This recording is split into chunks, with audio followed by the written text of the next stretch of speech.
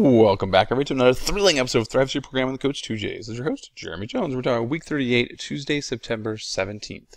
So for our practice context, we want to make sure people will understand recovery breathing during the rest. And so this is something that people should understand as a skill, is that we want to make sure we're taking deep breaths where we start with the belly, and then we fill the rib cage, and then the shoulders. So it's going to be a 3-stage breathing technique. As much as we can, we want to be breathing in through the nose and out through the mouth. If we can do in through the nose, out through the nose, that's also going to drop the heart rate. It's also going to calm the nervous system.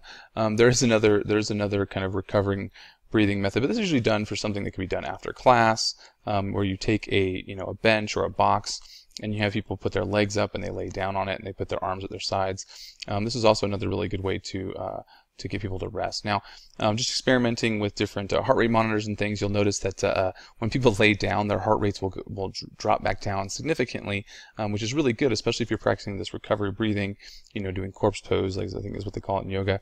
But as soon as they stand back up again, the heart rate's going to jump right back up again. But what we can do is use some of these breathing techniques to help calm the body before the next round. And so what we do know is that breathing through the nose also releases more nitrous oxide, which is actually a really effective pre-workout ingredient that they put in a lot of pre-workout supplements, because it does help recovery and performance. And in fact, even making humming noises as you go through your nose has actually been shown to increase nitric oxide. So if you want to have people walking around making or noises, you can do that. But that's actually probably one of the reasons why monks discovered that doing that, making that vibration through the nose, actually does release more nitrous oxide. But mainly what we're looking for is nasal breathing, belly, ribs, shoulders, and then shoulders, ribs, belly, so they're getting those full deep breaths. We've got our dynamic warm-up option.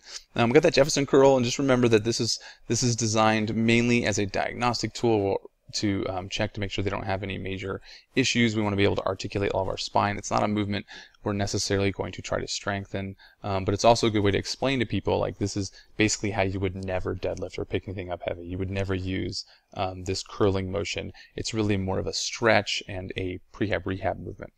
Then we've got some hip activation, because we are doing some kettlebell swings and some running, so we want to make sure people's hips are feeling good. Then we're going to skip all the skill practice warm-up and everything, mainly because we've got some kind of advanced movement. So we've got rope climbs. We want to make sure we've got people dialed in on which progressions they should be using on the rope climb. Remember that it's not always just rope laydowns. One of my favorite versions in the rope climb video on YouTube, make sure you check out my YouTube channel, is where we hang a short rope off the pull-up bar, and then we have people, they actually hold the pull-up bar, and then they practice their feet. That's my second worst drawing ever. But basically, that they're going to hang on the pull-up bar so their grip doesn't get tired, and then they're going to practice using their feet on the on this. I'm going to draw like that, and then we're going to put their head here, shoulders.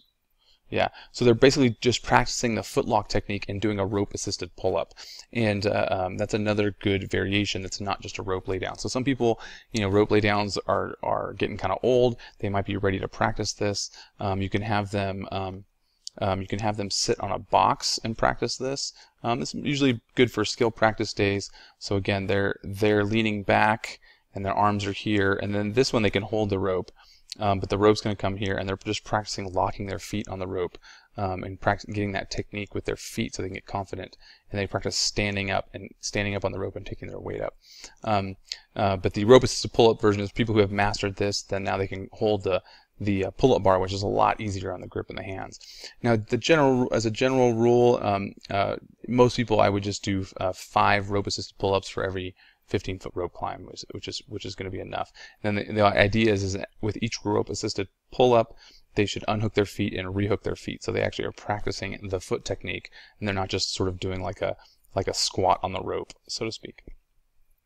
Then we're going to do some heavy jerks. So again, you want to make sure people are dialed in and they're that they've got their technique down on their jerks, and then of course single arm kettlebell swings. Now this is 20 single arm kettlebell swings. This is going to be grippy, right? So we're doing a grip movement, not so much grip movement, but the wrists will be flexed because of the front rack position. Then we're doing another grip movement, so people's grips are going to get tired. But then we have a longer run, so this run's going to take 3, 4, 5 minutes, and then we rest. So people's grip should be rested before the next set of rope climbs, and that's designed on purpose. Now the single arm kettlebell swings, these are Russian height. We just want to make sure people aren't letting their shoulders roll forward, internally rotated. We want to keep their shoulders back, and of course their back flat. Then now if you don't have enough rope stations, you might have 2 or 3 actual ropes, and then you want to make sure people have maybe 2 or 3 additional sort of short ropes that people can use. Then this would be really easy to do even with a large class. You're just going to send people in waves. So just have people, it should take about a minute to do these rope climbs. So then you can send people in waves of every minute. If you want to give a little bit more buffer, you could say every 2 minutes. But with all these other movements and the rest, you could do 3, maybe even 4 waves, and people won't run into each other and get stuck. But because there's 3 rounds, we do want people to push their pace on the run. So make sure people understand, these movements are sort of more of a, we go from advanced skill down to a little bit more basic, and then at the run they can really push themselves if they want that, if they want a little bit more intensity.